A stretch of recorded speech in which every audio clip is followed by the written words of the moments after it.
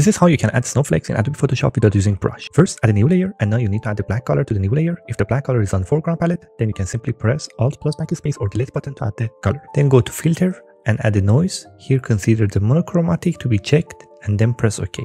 Then you need to change the blending option of the layer to screen to show the flakes. In order to show the flakes better, I add a curve adjustment. First, I use a clipping mask by pressing Alt key in between two layers to affect the curve only in our new layer. Then I play with the curve to add more contrast and make the snowflakes more visible. Next step is to make the layer bigger to see the flakes better. Use transform by hitting Ctrl+T. Next, you need to add a motion blur to the snowflakes. Go to filter and use the motion blur. Adjust the angle and check the distance to achieve the best result and then press OK. In order to randomize the snowflakes, add a mask to the main layer and go to the filter menu and render and add the clouds to the mask. This makes the snowflakes to scene randomized.